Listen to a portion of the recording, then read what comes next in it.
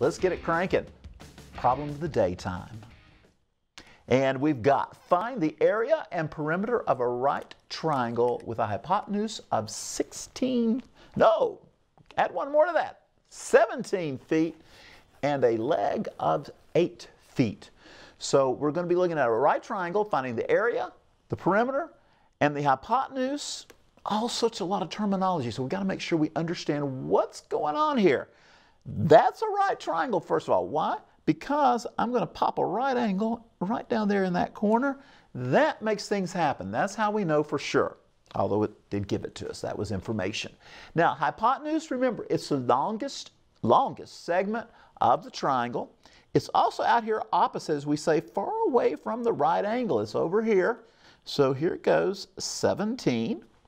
And a leg of 8 feet. I'm going to tell you something. Judging from the way this thing is drawn, it's pretty close to being accurate. I'm going to give this one the 8 because that looks about half, a little bit, maybe a little less than half of 17 right there. And we're going to look for a question mark here, an X, an N, a, some of you may want to call it A or B because you know the formula. What is that formula out here to the side? Let's go for it. That's when we have a right triangle, the sum of the squares of the legs. So we got A squared plus B squared equaling to C squared. And the question is, what do we know? Well, we've got a leg, which is one of our 8. We'll put it right in there. We'll call that 8 squared. I'm going to go ahead and change the B to X since I put an X on there, so I don't want to confuse people. And on the other side out here, we've got 17 squared. So the first trick, the first thing is, let's figure out what X equals. Now, some of you who are taking some of those good old geometry and high school subjects and have already done Pythagorean, and especially as you're in pre-calculus and stuff, you're probably going like, Ernie, I recognize that's a triple. 8 something and 17. I've got a feeling a lot of our students don't recognize triples yet, and that's a good thing to be able to do in a geometry class or pre-calculus class because it saves you time, because you know what?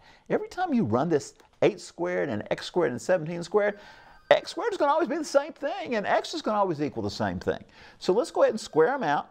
I gave you my little pro for learning your perfect squares and also learning your Pythagorean triples. Now let's look at it here. We got 64, and by the way, that's what that A squared, B squared, C squared is all about. It's the Pythagorean theorem, named after our friend Pythagoras.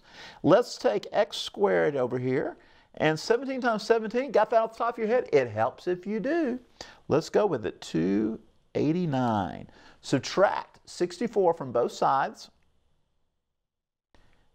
And we are going to pick up an X squared here equaling, it looks like 225. I'm not interested in X squared though, am I? I want to know what X is.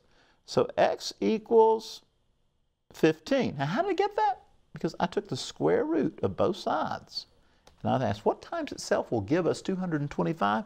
Answer is 15. You said, Ernie, how'd you know that? You know it. All right? It's like just saying, what's 15 times 15? You know you got a 5 on the end, so you're hoping it'll come out even. If it doesn't, you know, your best shot, your only shot really is if you have a 5 and a 5, and you know it's not 25, all right? It's not going to be 25 times 25. That takes it way too high. So again, 15 times 15 is your shot. Otherwise, you got to, you probably want to play for a decimal of some sort. So are we done? No, we're not done. We've got 15. We're halfway there. Honestly, we're halfway there. We've got area and perimeter that we are looking for. So another thing we got to know what to do with it. So once you've found all 3 sides here, by the way, the triple would be 8, 15, 17. That would be the combination if you knew that.